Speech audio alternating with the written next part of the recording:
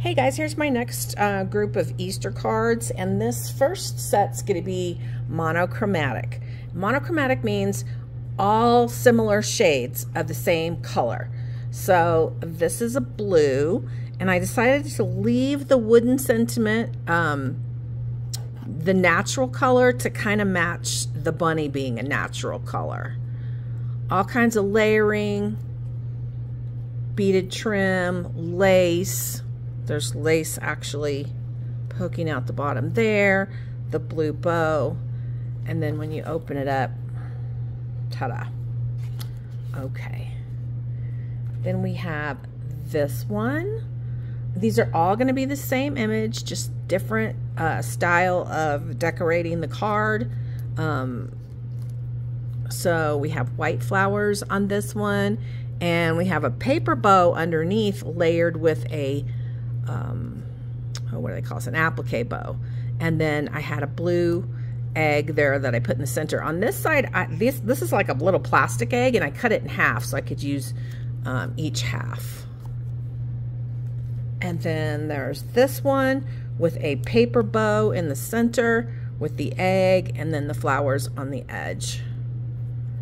So, you know, I have the pearl trim. I have lace back behind here. Just honestly really simple, simple layering techniques. All right, now we're gonna go pink. So I found these images online, free images, and the little bunnies in the teacups were just adorable. So my flower cluster here, a paper bow layered with an applique bow. And then this opens up and it says Easter. All right. Then we've got this cute little bunny in a teacup. We got some flowering, and I used some dies, lots of layering. So 1, 2, 3, 4, 5, 6, 7, 8, 9 layers on that card. And it opens up like that. Super love this bunny. And another paper bow. This this paper collection is a printable collection from Shabby Art Boutique. So if you're interested in that,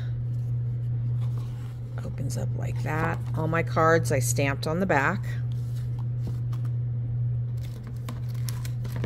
Oh, sorry, my cards fell over here.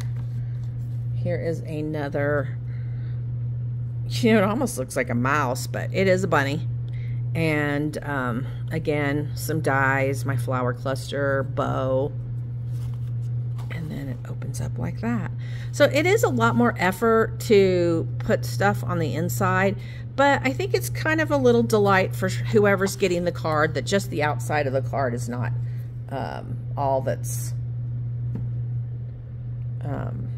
decorated. So we have this cute little bunny, super cute, with the little daisies. So I added some yellow daisies, a little bit of die cuts, and I added 2 eggs to this one. Look at those pretty eggs. And then that opens up like that. So this bunny, I decided to put a little hat on her. I used one of my little sheep.